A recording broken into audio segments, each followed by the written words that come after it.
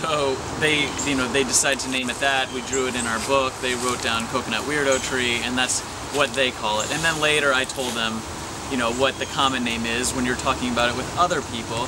They don't know what it's really called, which is the Coconut Weirdo Tree. It's actually, a horse chestnut tree or whatever we're looking at. Like, we found a gardener snake. They wanted to call it the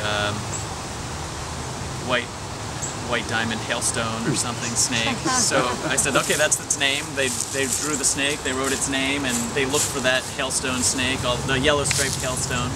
They looked for that. And then later I told them what the common name is when they want to learn that. But allowing them to name things is, I think, it gives them an ownership over it that they wouldn't have if we didn't tell them.